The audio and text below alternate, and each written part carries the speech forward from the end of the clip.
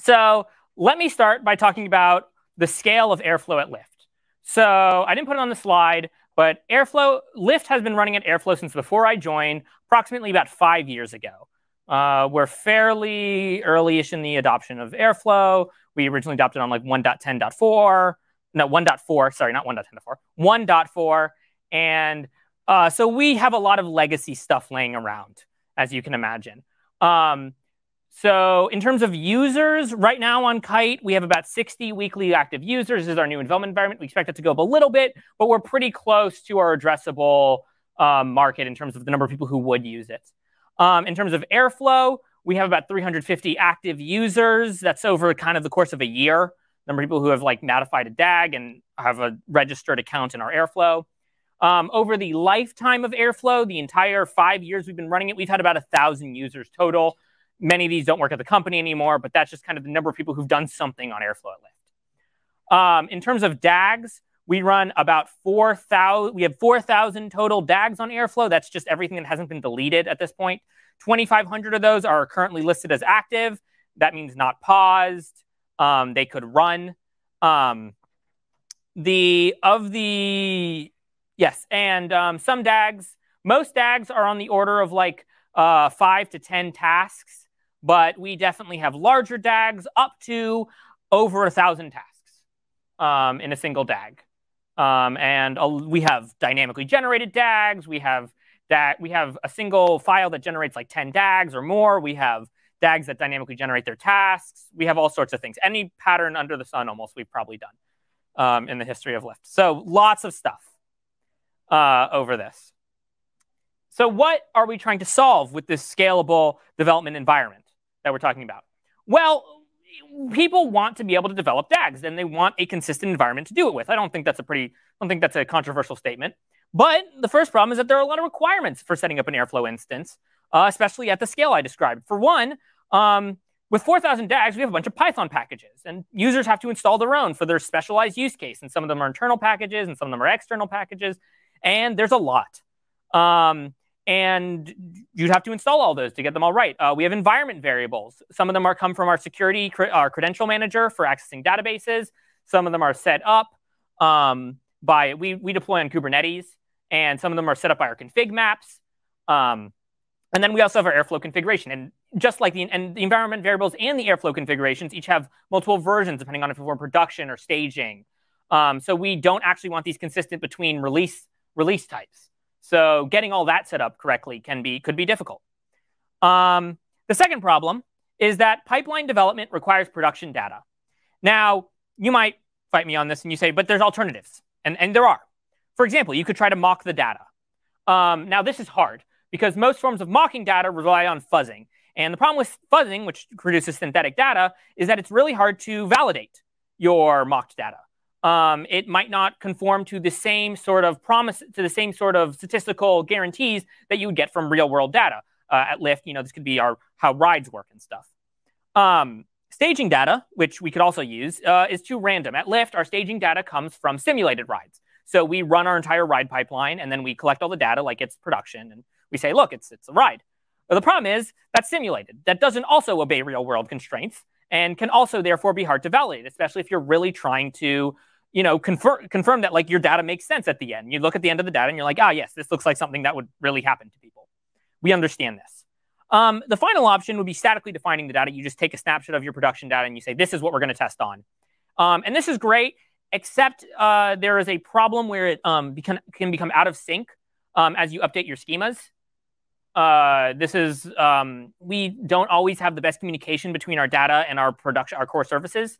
So falling out of sync is a real problem, and therefore it's important that our developers, as they're maintaining DAGs, be able to really be running on the most up-to-date things, especially if things go wrong. Finally, we have a very wide variety of users at Lyft who touch Airflow. We have software engineers who are very technical, know how to use like all sorts of coding environments, but actually aren't familiar with Airflow. They're coming on to do Airflow to do something because they don't have a data person associated with them, but they're not really that familiar, but they're good at software. We have data engineers who are kind of the like standard balance between software and data. They know Airflow. They're very experienced, and they just want to get their work done as fast as possible because they have a lot to do. We have our data analysts who are very familiar with data. again, not so familiar with maybe software, maybe sort of familiar with Airflow. And then finally, we have people who are like not familiar with anything that we do. We've had people from legal compliance teams come up and help maintain a DAG, and they don't really know how to code. They just really have to do this to get something done, and they just need something that works. So we need all of these people to be able to test DAGs.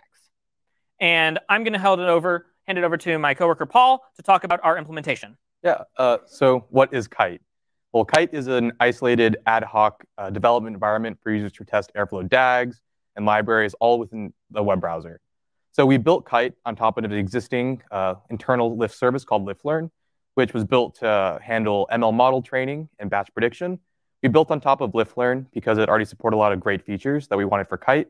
These included things such as container lifecycle management, notebook orchestration, routing, proxies that route to our Jupyter front end, file mounting, and more.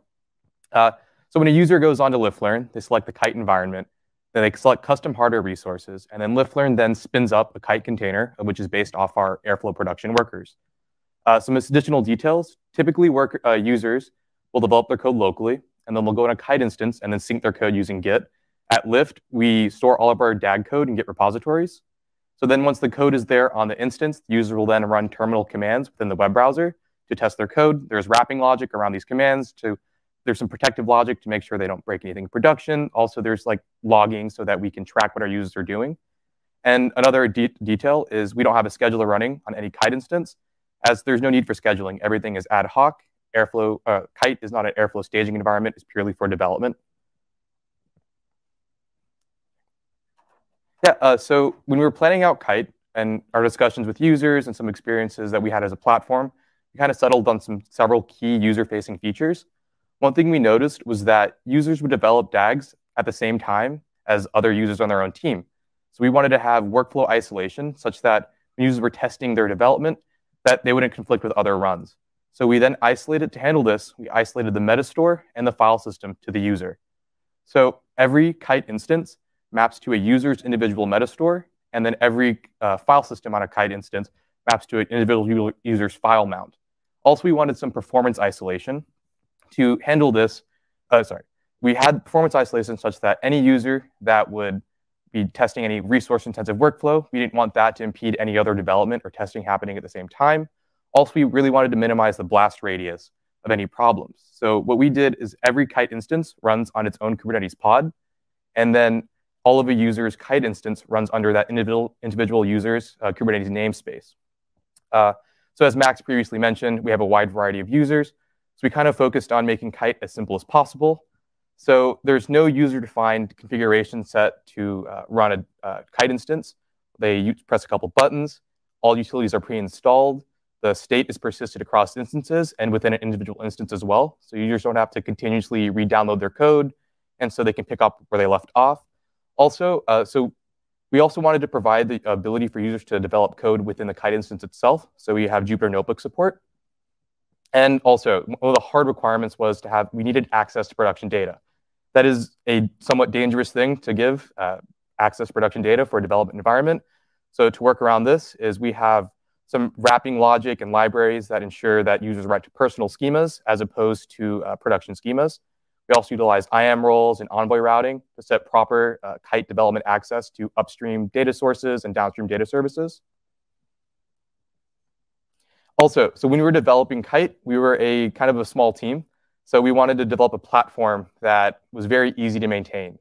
So with this, we wanted to really focus on having ease of support. And we chose to pick a remote development environment since we would have 100% visibility to every Kyte instance. We had access to all the containers, access to all the logs, so that we could easily diagnose and remediate any issues that happen on a Kyte instance. Kyte instances are also fairly commoditized in that they start up the same. They also are able to easily be able to be terminated if anything goes wrong. And another thing we had to focus on was, since we have access to production data, everything that happened on a Kyte instance needed to be auditable. So we persist all of our logs into S3, and then they're queryable through Kibana. And then lastly, so as we're building out Kyte, we realized that we don't really know how our users develop DAGs. There's not necessarily a standardized way for users to develop DAGs at Lyft. their users kind of develop at their own discretion. So as we were onboarding users from the legacy service, we were kind of uncovering unsupported use cases. So we had to continue to support both Kyte and the legacy service as we were building Kyte out. So as you can tell, we kind of drew some inspiration from Google Colab and Polynote and kind of the idea behind Kyte. And let's walk through a demo really quickly. So users will then go onto a Lyft Learn environment, and then they'll select the Kyte environment, select regular hardware. So it's 1 vCPU, 8 gigs of RAM, they're pretty low resources. Typically takes 1 to 2 minutes to spin up. We are going to work on speeding that up. It's booted up. They click on a button, they enter the Kyte environment. So what I'm going to do here is I'm going to go enter my Kyte instance. And you notice there's already code I've been working on that's already on the instance. I'm going to go pull down a branch that I was working on locally. And then what I'm going to then do, I'm going to add an individual DAG. One thing we noticed was that since we have thousands of DAGs, we noticed that there's some performance lag if we had a really full DAG bag. So we set only the DAG bag to only contain the DAGs that users want to test. So that's what I'm doing here, just adding it so that's the only DAG in the DAG bag. And then I'm going to run a test backfill to test the DAG. And then this, once again, there's some wrapping logic, so we can track what our users are doing, and there's some protective logic around that as well.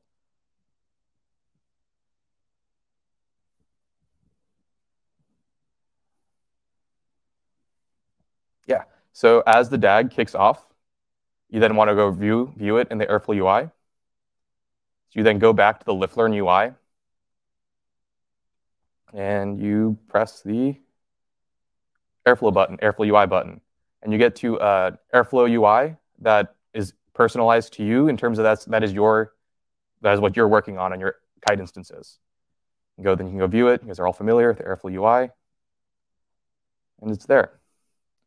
So one of the things we also provide is at Lyft we do a thing called we need backfill DAGs to production.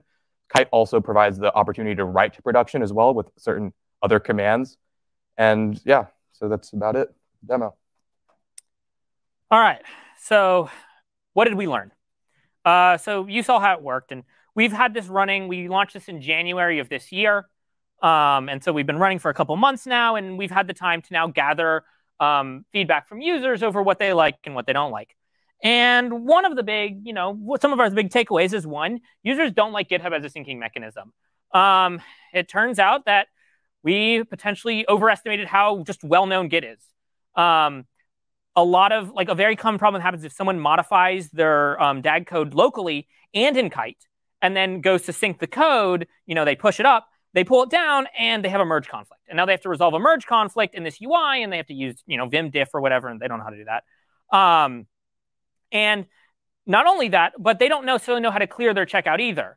So just unfamiliar with GitHub is a problem. But also people are uncomfortable with committing incomplete code.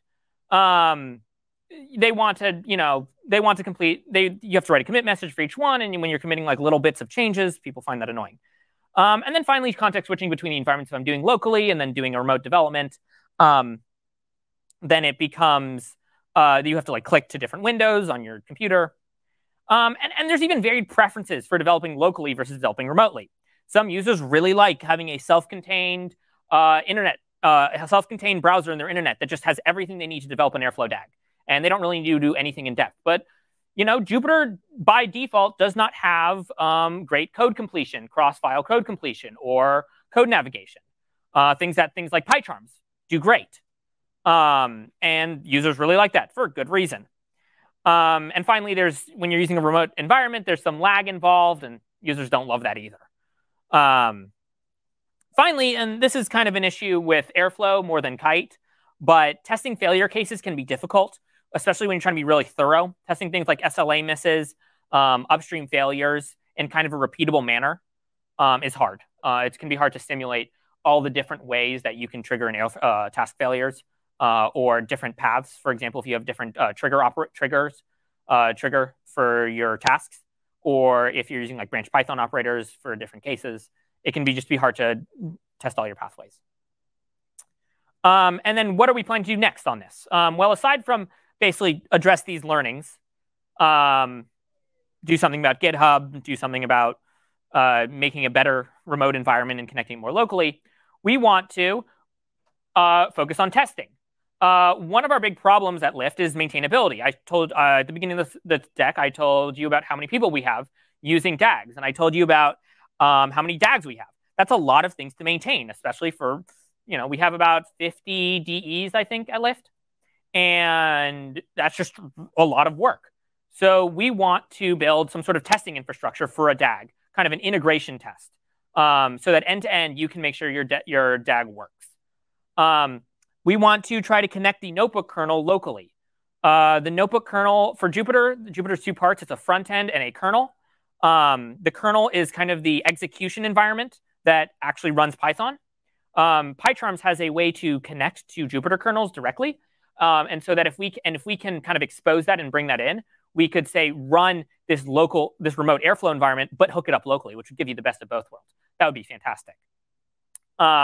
Finally, we're really interested in linting and static analysis for improving this.